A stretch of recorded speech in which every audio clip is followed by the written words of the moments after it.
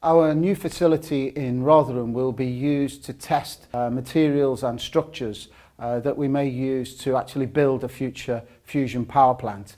We will be able to simulate many of the challenging conditions that will be found within a plant to verify the suitability of those materials.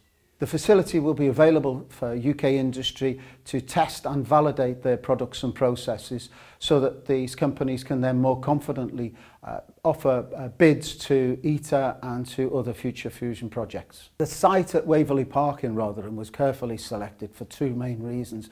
Firstly, the proximity to a number of relevant research organisations such as the University of Sheffield, nuclear AMRC, and secondly, it enables us to engage with a large number of UK manufacturing organisations.